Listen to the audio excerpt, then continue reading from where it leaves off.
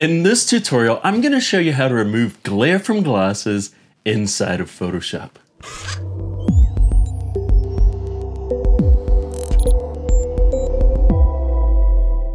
Hey Cafe crew, it's Colin Smith here from photoshopcafe.com, and today I'm going to show you a technique that you've probably never seen before, how to remove glare from glasses. So I've just been kind of playing around a lot in Photoshop, and this is kind of a technique that I came up with which works, and it's very surprising. So let's get started. We've got a picture here of a gentleman with glasses, and we've got the glare on the glasses.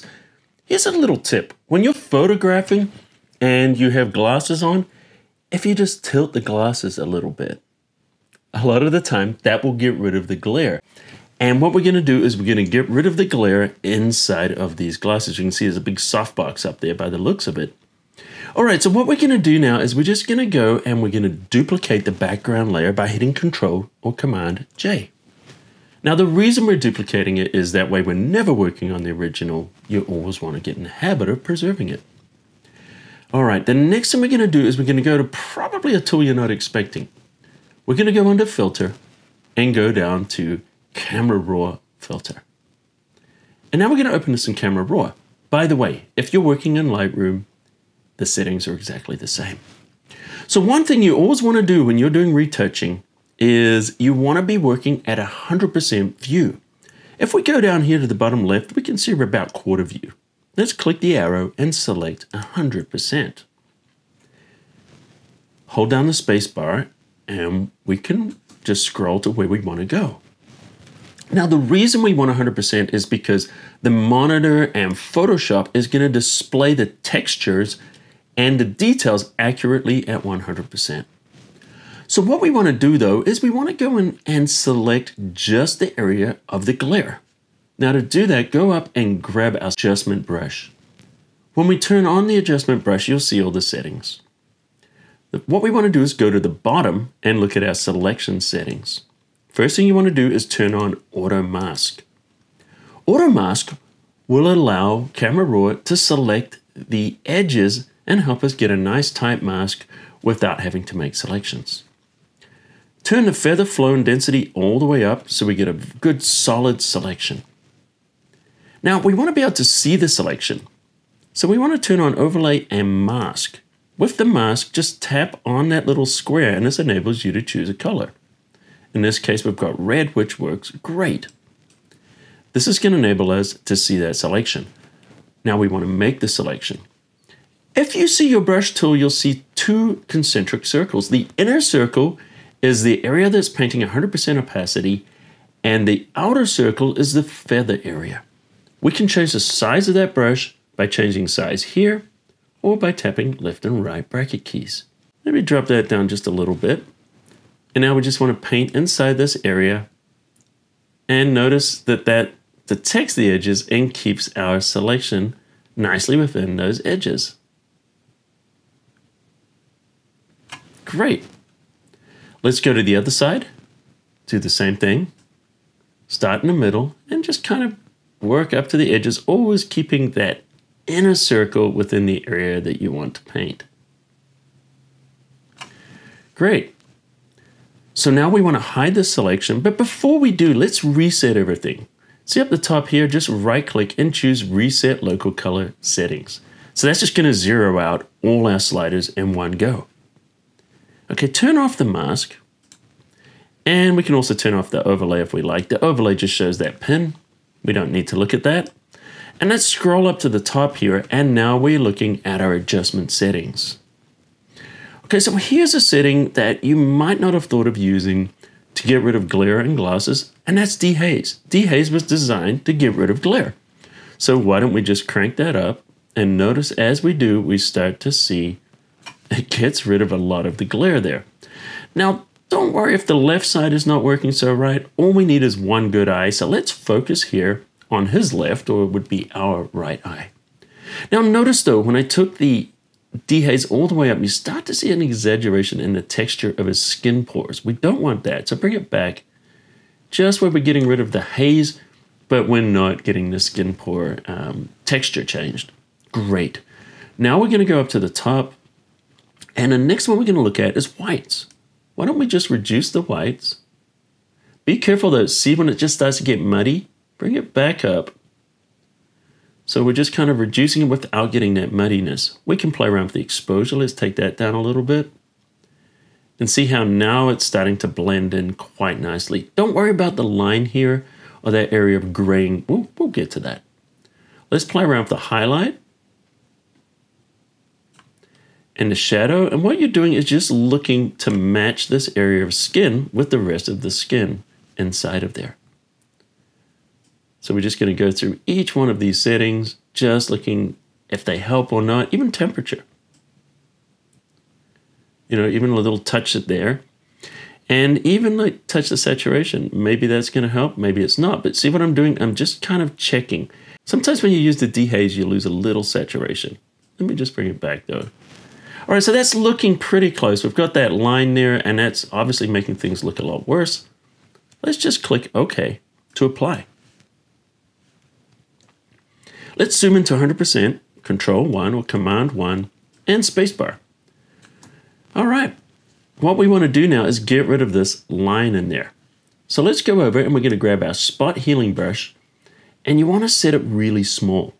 Left and right bracket keys will enable you to change the size, and we're just going to follow that little line there, and notice how it just starts to get rid of that.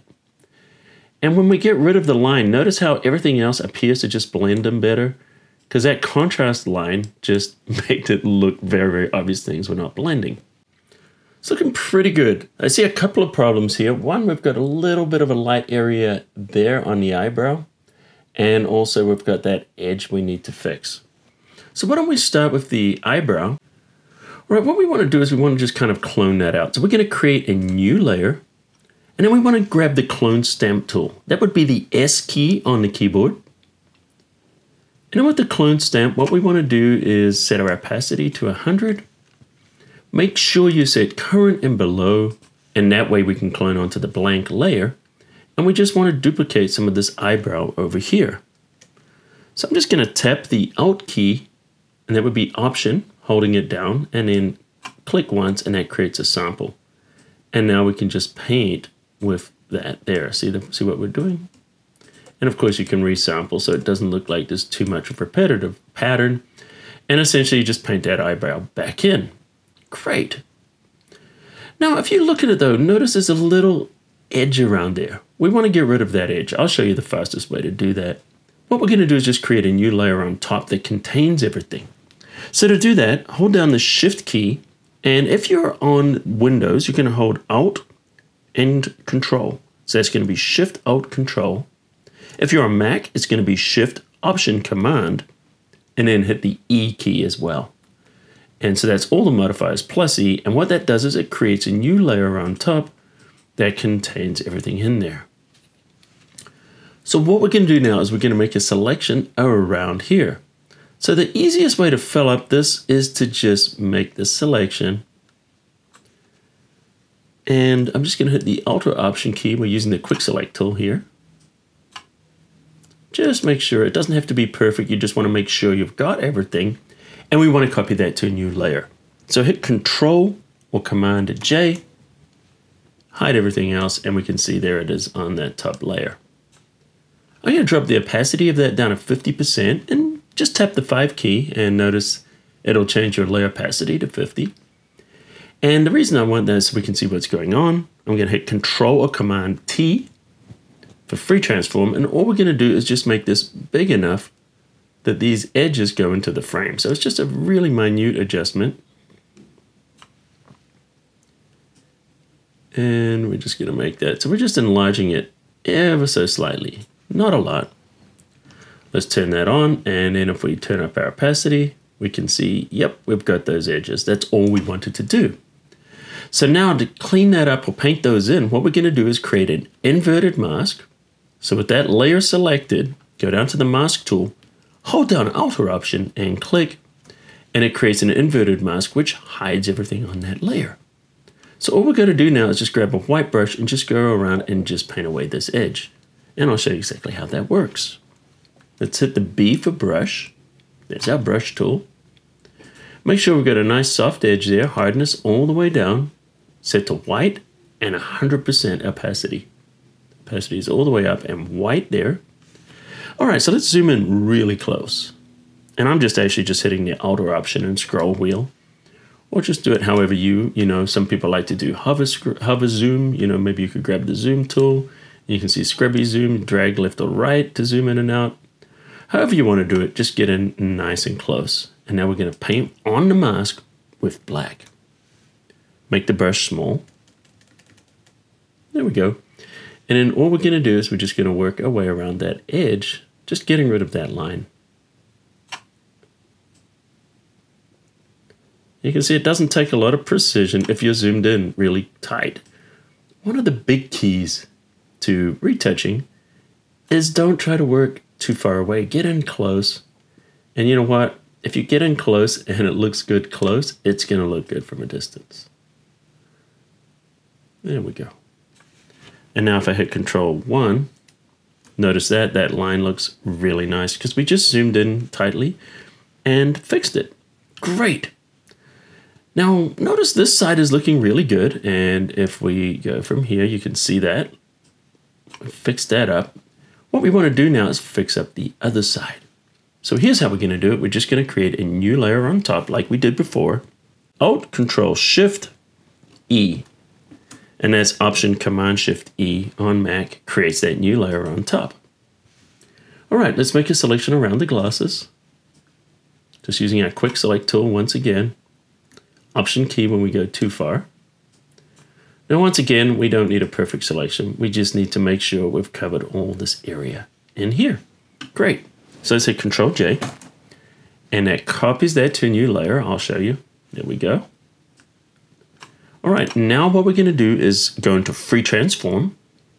And to get into Free Transform, just hit Control or Command T. Now what we're going to do is right-click in the middle, choose Flip Horizontal. And then just hit Enter. And with the Move tool, we can just move this over to the other side. Now you could just duplicate the eye, but we're not going to do that. The reason for that is if you look at the eye, no person has two eyes that look exactly the same. So what we're going to do is we're just going to use it in this area. Now, of course, if this is really, really bad, you can just duplicate the eye and be done with it. But we're not. Okay, so what we want to do now is we just want to make sure that this is lined up.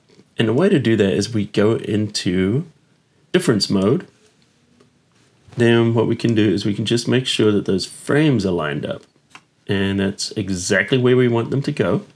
Let's go back to normal mode again. Great. Now we're going to hide everything. Alt or Option, and click on the layer mask. We're back to the original eye.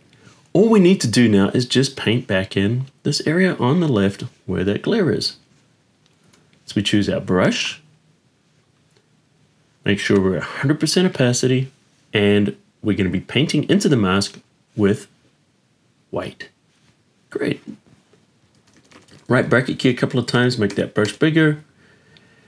And all we're going to do now is we're just going to paint.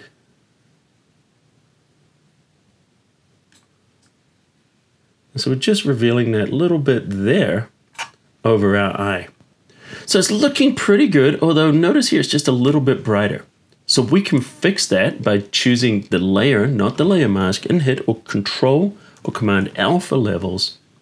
And then all we need to do is, see, it's in the really bright area, so just go here and just pull that back a little bit. There we go. And click OK. Zoom all the way out. And there we go. Here's our before with glare on our glasses, and after with all that glare removed. Anyway, I'm curious if you learned anything new in this tutorial. Let us know in the comments underneath. And if you like these kind of Photoshop tutorials, consider hitting the subscribe button right now, become part of the Cafe crew, and you'll get a new tutorial from me every single week. Usually I upload them on a Tuesday, so ring that notification bell so you know when I upload a new video. So anyway, guys, if you like this, smash the like button into dust. And until next time, I'll see you at the cafe.